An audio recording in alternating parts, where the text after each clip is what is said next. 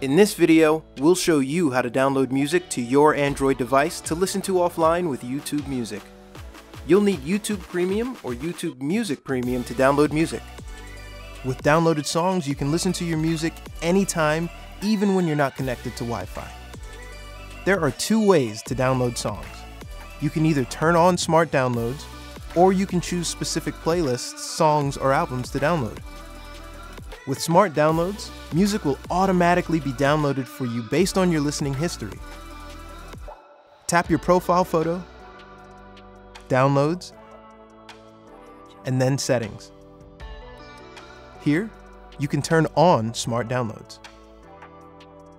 If you don't like something that's been auto-downloaded for you, you can always remove it by tapping Menu and then Remove Download.